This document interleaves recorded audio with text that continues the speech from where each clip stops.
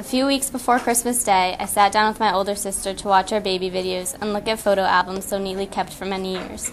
We laughed at how silly we acted and teased each other about our outfits, but suddenly I thought something to myself. Where has all the time gone? The memories I have as a little girl seem so real to me that I do not understand how my life has elapsed so quickly. College is just around the corner, and it makes me miss the few responsibilities I had as a child and my carefree nature. There were no worries, only good times. Yet it seems as I have gotten older, however, the worries outweigh the good times.